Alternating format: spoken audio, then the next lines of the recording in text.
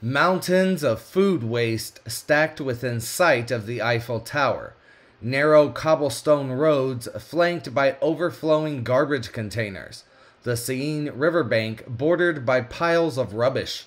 In various French cities, sanitation workers have been on strike for over a week now in objection to French President Emmanuel Macron's proposal to raise the age for receiving a government pension for most employees from the age of 62 to the age of 64, DNYUZ reported.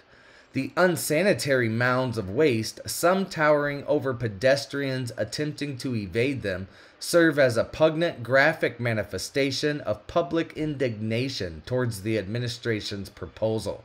To sanitation workers, it also represents the physical evidence of the difficulties that come with professions unsuitable for the elderly.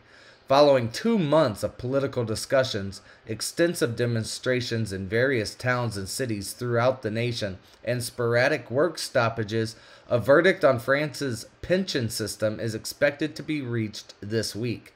On Wednesday, a joint committee comprising lawmakers from both parliamentary chambers will convene to establish a unified version of the proposed legislation.